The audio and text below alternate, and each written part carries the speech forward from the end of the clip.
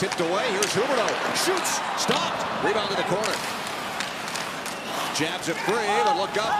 Puck comes right to Texier. And now it's a 2-on-1 with Corrali. Shot off the post. Rebound is score. Short-handed goal. Alex Texier, that's the first short-handed goal of the year for the Blue Jackets. As he pots his own rebound and makes it 3-2. And it starts with a great save by Tarasov.